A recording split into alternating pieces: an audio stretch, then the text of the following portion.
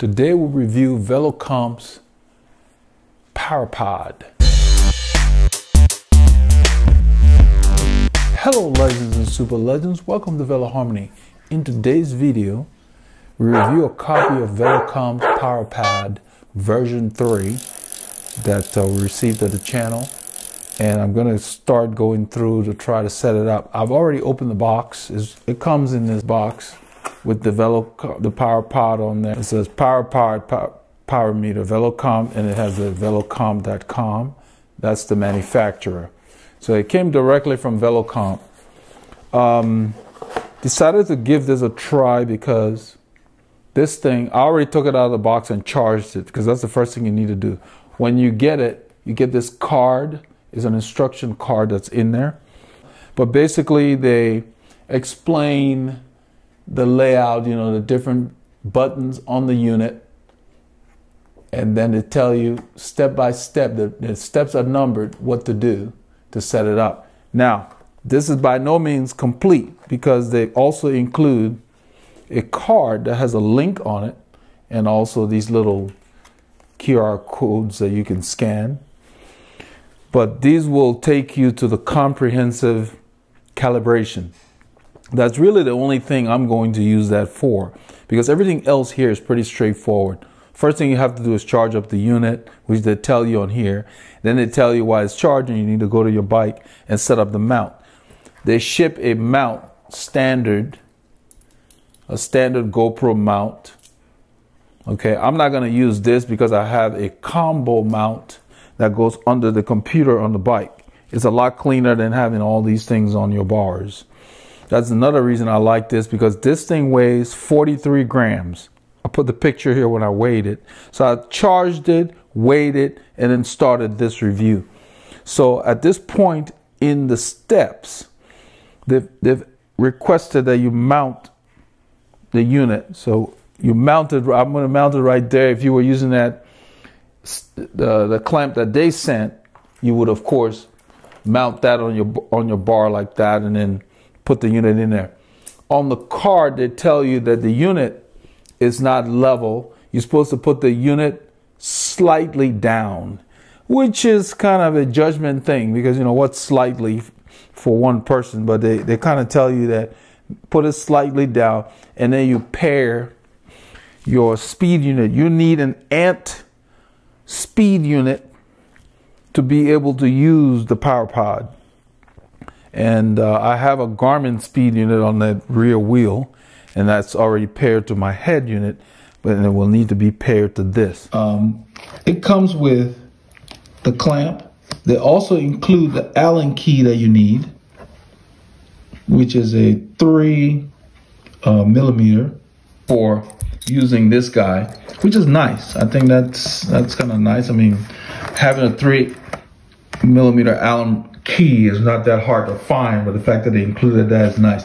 What they also included was to give you the option of using this optional, it's almost like a key, so that you don't have to use an Allen key to hold the Velocomp unit, the Powerpod. You could use this. It's almost like a quick hand, so you can just turn it by hand. I am not going to use this, because the last thing I need is more stuff sticking out. So you can see right here, this is how the unit is going to be mounted.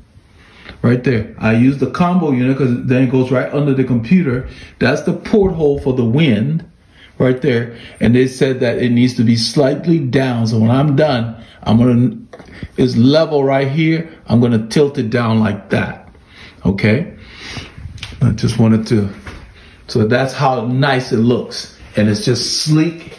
It's all black. So if you're not in the know, you're not going to know what that is. I like that. And it's easy to transfer from bike to bike, obviously, especially if you have more than one mount. Because the last thing I want to be doing is messing with removing the mount from there. So this other bike will have a combo unit also, and so will the Colnago. So if you were using this on your bike, I would recommend that you get an extra clamp like this and put it on another bike. And then when it's time to switch, you're just dealing with this. You don't have to mess with that.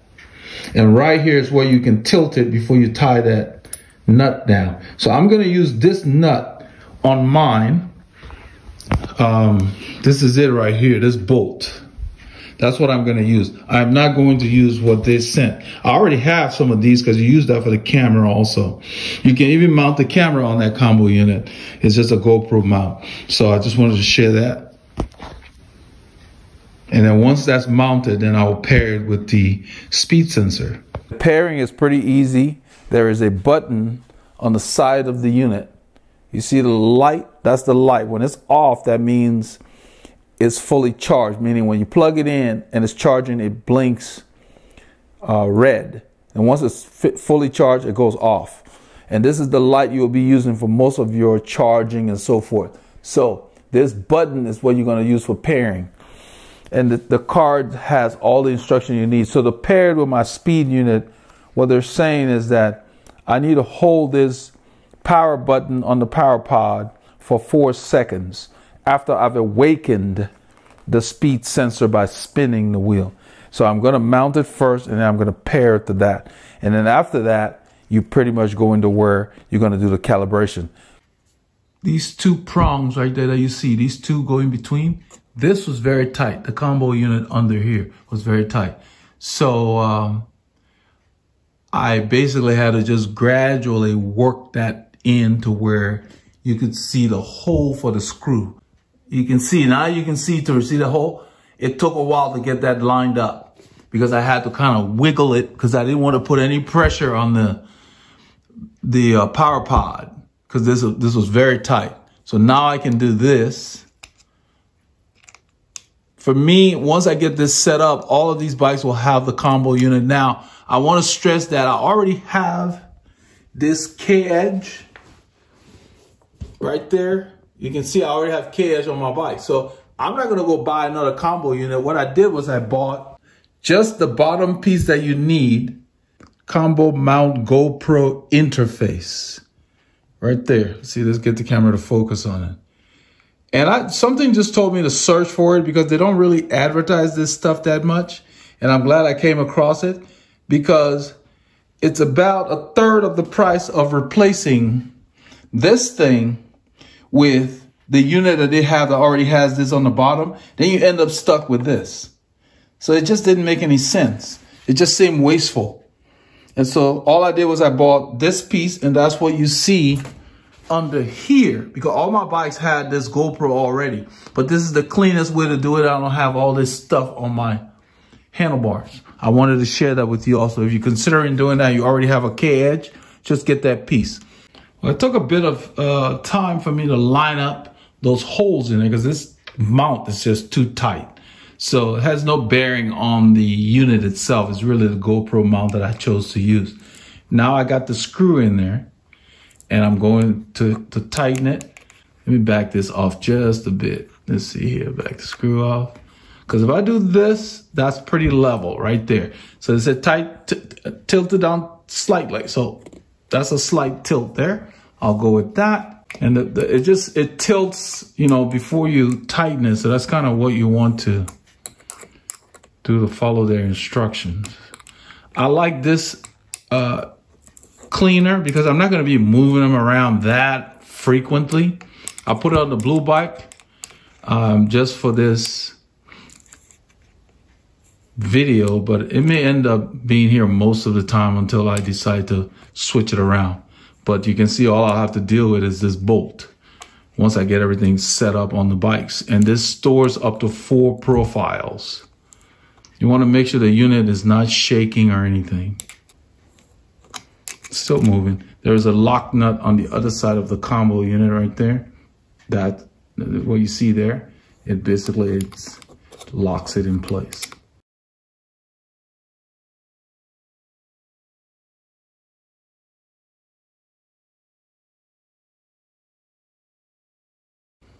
Okay, so the bolt has stopped. So even though it didn't go all the way in, see right there, it has stopped. And on these kind of things, you don't want to force it. It will not go anymore. And that's basically what it is, because what's happening is, since I've added the thickness of these guys right there, okay, it's reached the lock nut and it's tight. It's very tight. And that's the thing with these bolts. Once they stop like that, you're done. There's no reason to tie it anymore because this thing ain't going anywhere. So that's perfect. The bolt does not have to be flush, apparently. So let's pair this. I need to wake up my speed sensor, which is on the wheel right here. You can put it on the rear or the front.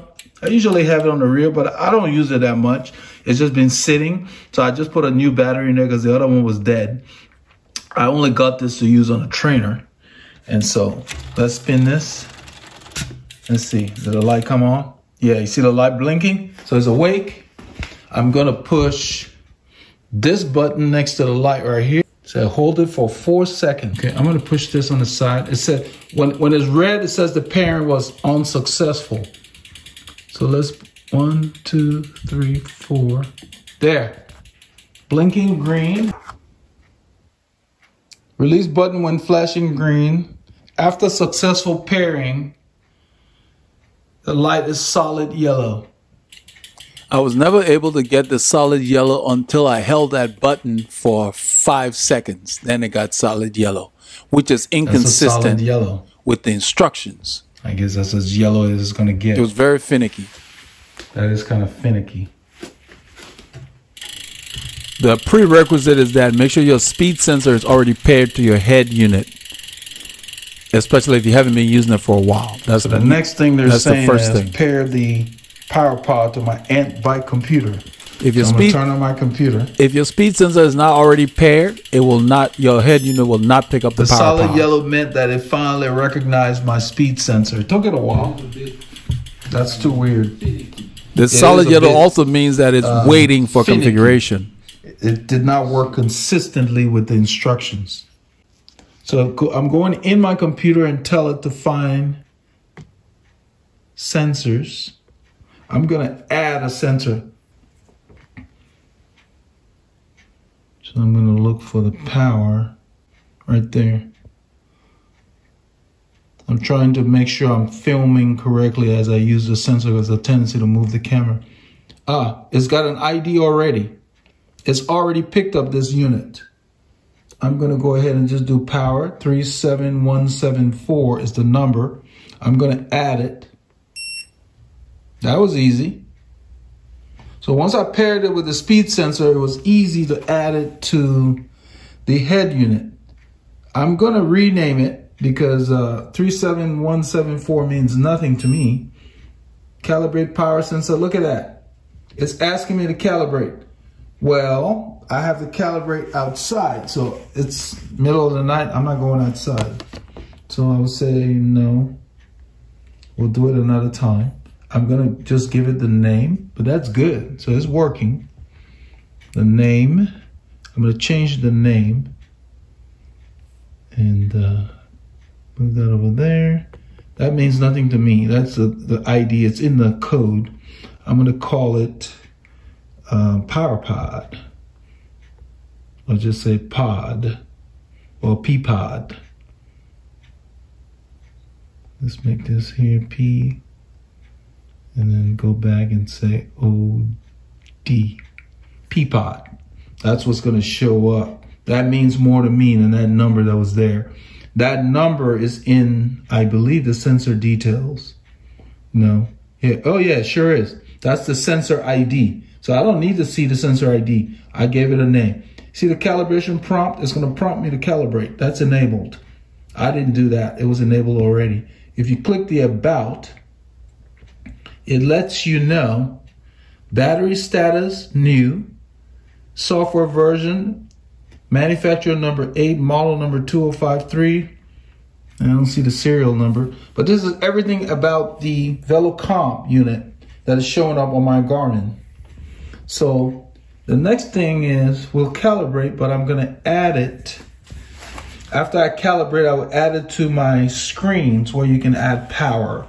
Your training screens per se. It's going to prompt me to calibrate since it's automatically, once you add it, it prompts you to calibrate. So, and if it doesn't, I will just manually calibrate. The calibration prompt can be turned off. So, I did not calibrate using this calibration. I calibrated with the unit itself, which is the orange light. And so we calibrate it outside. See where it says calibrate on there? Go into your power meter calibrate. That's that prompt. You can turn off that prompt because you don't calibrate in here. I'm going to put it on. There's a training, what they call activity profiles. I have one that has basically what I'm doing here, for those of you who don't own a Garmin, it does not apply. Or Garmin head unit. I'm just adding a field to a training profile that will show power. And that's what you can use for your calibration. It's like a training page. That's all it is. So we're going to go ahead and move to the calibration from here. Okay, I just wanted to show you all on the Garmin. I powered the unit on. Once you power the unit on, after it has recognize your speed sensor, it will default to the solid yellow, which says it's ready to calibrate. Then when you turn on your Garmin or whatever you have paired it to the head unit, in your head unit on the main screen.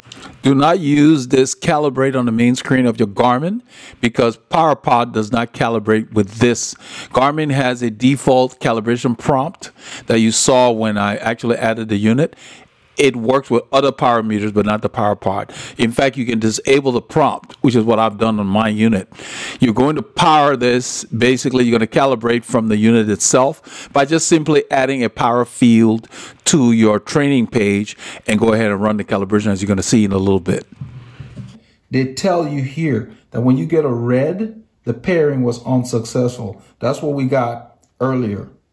And then I pushed the button again for 4 seconds and then got a solid yellow, which meant, it says after successful pairing, the light is solid yellow. And that's what I got right there. So 4D occurred before 4C. So it's possible that your speed sensor will be a little bit of a headache getting it to talk to the Powerpod. But as far as Garmin picking it up, it was already there. As soon as I got in there, it was easy. You guys saw I had to just rename it. It found it. As soon as I just added a sensor, it found it. Now, the unit is sitting here because I powered it on, and it's just sitting in solid yellow. Until I calibrate, it will always be solid yellow. When the calibration is successful and you're done, you basically get a green solid light on the unit when you turn it on. And basically green means go. That's what's on the card. So right there, after calibration, this is the actual ride. And it's more involved than what you see there. You have to use 5 minutes of riding for it to calibrate. And it's a one-time thing, and then you're done. Then it says starting a new ride, solid green, green means go. All right, legends, we're going to do a calibration ride. You see that's yellow, solid yellow. I've got the field for power on here already. And basically, it will stay in yellow mode until you calibrate every time you turn it on. It's paired to the speed sensor, but I haven't calibrated it. So let's start the calibration ride. And all this is the basic calibration where you're going to ride until it counts to 100. And you want to just ride without stopping much. If you look at the power meter and I said 1, it's just going to count to 100. Those are not power numbers. See where it says 4, it's just counting. And I want to just make sure I don't stop. The field that I chose for my training page that displays power is just power. It's not power for 3 seconds, 10 seconds, yada, yada, yada. This unit provides what is called nominal power. So it's already smooth. You don't need to select those averages in your head unit when you're using the Powerpod.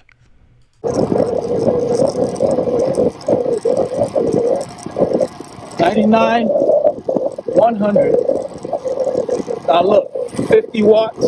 It's displaying watts now. It's done. The numbers are reflecting what I'm doing. This is kind of a downhill here, so I'm really not putting out a lot of watts. See, it says 812. Now I'm gonna go hard on this hill. This is like a 2% climb. I'm in a small gear and I'm revving. Look at the watts. I just hammered up that hill. It's dropping because I'm done. Okay, so calibration is complete. Back to 0 because I'm coasting right now. But I wanted to just show you all real briefly.